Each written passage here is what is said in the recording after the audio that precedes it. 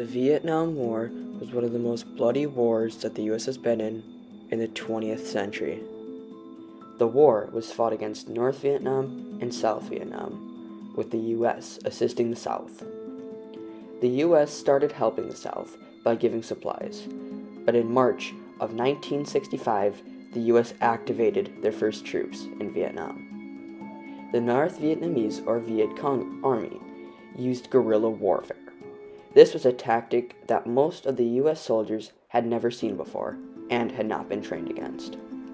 This caused many of the battles the U.S. troops to be in either defeats or close calls. During the Vietnam War, both sides of the war took prisoners, or POWs. North Vietnam took around 700 U.S. prisoners during the war. They used the prisoners to try and get vital information that would help them win the war. The prisoners were tortured when they did not cooperate. Because of this, many soldiers wanted to talk to their fellow prisoners, but this was against what the North Vietnamese officials wanted. Any form of communication was a chance that you'd be caught and tortured. A form of communication called tap code was invented by 3 U.S. soldiers who had realized that it was time to start talking with fellow prisoners and resist the North Vietnamese. In 1964, North Vietnam took their first prisoner, Everett Alvarez. Alvarez was taken prisoner just after the U.S. activated its troops in Vietnam. Earlier that day, he had assisted a U.S. destroyer in the Gulf of Tonkin, and he'd flown back to base awaiting his next orders. He was told to go on a bombing run near the capital of North Vietnam, Hanoi. During that run, his plane was shot out of the sky and he was taken prisoner by the North Vietnamese people. Many other pilots suffered the same fate as Alvarez. Once at the prison, the POWs were brought to an interrogation room where a high-ranking Vietnamese official would ask them questions about what they were doing on their last mission. Anyone who refused to answer the question was punished. The North Vietnamese people tried to get the prisoners to confess what they had done so they could use it for propaganda. During one of these propaganda finding sessions, the North Vietnamese tried to get Jeremiah Dutton to say that the prisons that they were living in were humane and the North Vietnamese were treating them well. During his interview, he blinked in Morse code the word torture. He made sure that all of his answers were what they wanted him to say, so they would air it later that night for everyone to see. Navy intelligence picked up on the code and were able to send it to commanders and officers. That way they could see that the North Vietnamese were torturing their prisoners.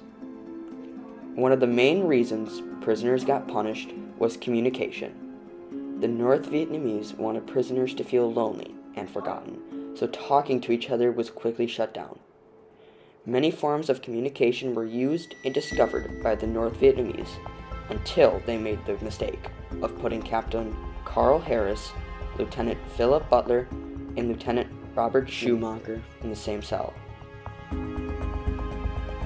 The 3 prisoners knew that what they were doing was dangerous. They knew the consequences of being caught, but they also knew how important it was to communicate with fellow prisoners. With a burnt matchstick, they inscribed a 5x5 table with all the letters of the alphabet on a piece of toilet paper. The chart they made was a form of communication known as tap code. Prisoners would follow the chart and tap the letters that would make up words to communicate with fellow soldiers. Many acronyms were used, that way sentences did not get too long. The 3 tested it out in their own cell and realized that when the chart was memorized, they could pass it around the prison. The North Vietnamese guards heard the tapping and went to investigate. They noticed nothing wrong, but decided to separate the 3 men, just in case.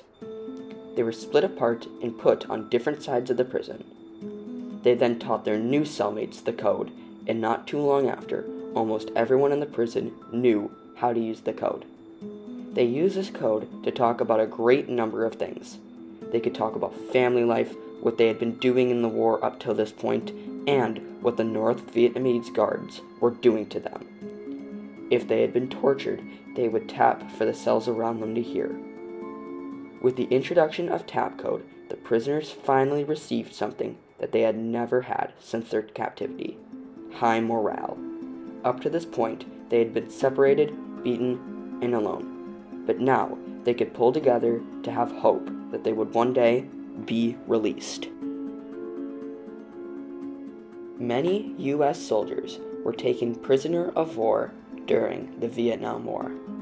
They lived in terrible conditions, as well as living in the constant fear of not knowing what was going on in the prison or happening in the war itself. Orson Swindle was no exception. Orson was flying a mission over North Vietnam when his plane was shot down. He ejected and slowly fell onto a large field where North Vietnamese people were waiting. When he landed, they beat him up to ensure that he could not escape. He was then given to the North Vietnamese Army, where he was brought to the main prison in Hanoi. Upon his arrival to the prison, he was immediately interrogated, and in this session, he learned what it was like to be a prisoner of the Vietnam War. He was able to get out of the first session without suffering too much. He was brought to his cell and learned very quickly how life would be from then on. His cell was very dirty. It would not be cleaned out his entire time in the prison. The food was terrible, and he was treated badly as well. During his time as a prisoner, he was moved between 3 different prisons, but ended back in Hanoi. When he had left the Hanoi prison, prisoners would need to wait for the guards to leave, and they would start whispering. When arriving, he noticed that no one was talking. Everyone was tapping. He quickly picked up on the tab code and started using it, along with everyone else. Orson stated that communication with fellow prisoners was something that everyone had to do to ensure their survival through the tough times ahead. When the last troops had been pulled out of Vietnam, most of the prisoners in North Vietnam were freed, and only a few remained. A year after the withdrawal, Richard Nixon declared that all of the troops, including prisoners, had been freed from Vietnam with great honor. Out of the 2,500 total troops thought of as missing, only 1,600 were accounted for. A total of 687 U.S. prisoners were released after the war, with around 50 have died from the torture and inhumane conditions that they had been living in. The longest held prisoner was Captain Floyd Thompson, who was captured on March 26, 1964. He was held in these prisons for roughly 9 years of his life. For most prisoners, communication with their fellow prisoners is what kept them going. The Vietnam War may have gone on for only 19 years, but in that time, some people's lives had changed forever. The North Vietnamese did not give the names of all the people they held, so anyone who was taken prisoner was labeled MIA, missing in action. When they freed the POWs, it helped the government determine who was missing in action and who had been a prisoner. During the war, the treatment of U.S. prisoners was brought up, but nothing ever came from it. People may think that after the war, the treatment of prisoners would have been brought back up again, but it never was. The U.S. was tried for a few war crimes that involved the lives of innocent North Vietnamese deaths. In 1991, the U.S. and a small group of allies declared war against Iraq. The conflict lasted for only a month, and in that time, 23 U.S. prisoners were taken. They were treated just as badly as the prisoners in Vietnam. In the beginning, they were tortured and put in terrible living conditions. As we can see, not much has changed in the way prisoners are treated, even after the Geneva Convention in 1949. If anything can be taken away from this, it is that through communication, past prisoners have made us all realize that the treatment of prisoner of wars in the future needs to change.